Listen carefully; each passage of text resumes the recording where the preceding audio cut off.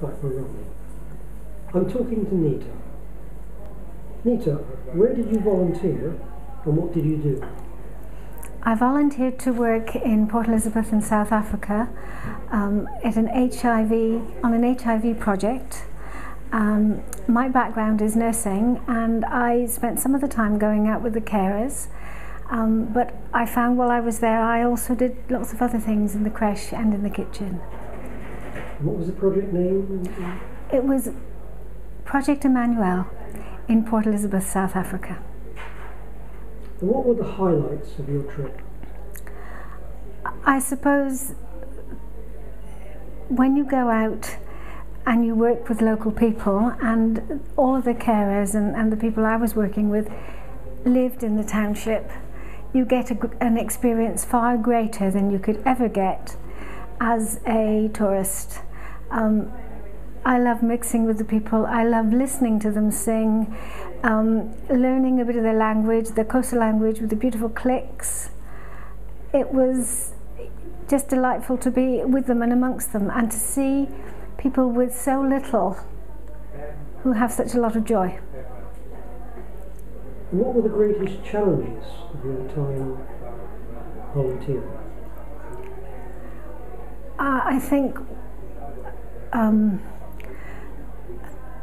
most health professionals are used to an awful lot of resources, and these resources simply aren't available in Port Elizabeth. Not just physical resources, but some of the clinic staff I came into contact with hadn't had a degree of training that we would have experienced here in the UK, and that was quite frustrating at times, because you would have to be quite diplomatic as to how you approach them to get the response that you were hoping to get. But there were ways around it, and with practice you learn to you pick up new skills and learn how to deal with it.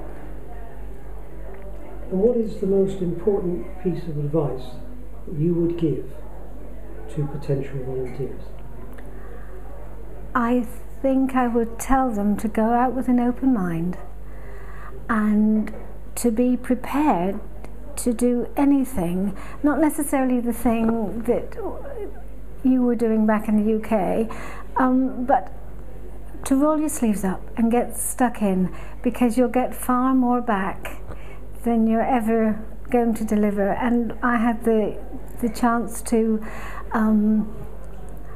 learn some of the local language, and the two ladies in the kitchen taught me loads of songs, most of which I don't know what they mean, but I had a great deal of fun learning them and learning to sing them. And yeah, it was good. Just be prepared to do anything, and if you're not prepared, it's a good idea to sort of say in advance, you know, I've come here and I'm happy to do this, but I don't want to do these other things, and then hopefully you won't be put in a position where you'll be asked to do that. And finally, Nita, why did you choose people and places? Well, initially we volunteered through Saga, my husband and I, but Kate was the first person that contacted us, and we found them to be a very professional organisation, and certainly they were the ones that kept us up to date with what was happening, and we'd use them again if we go out. Thank you, Nita. Thank you for your time.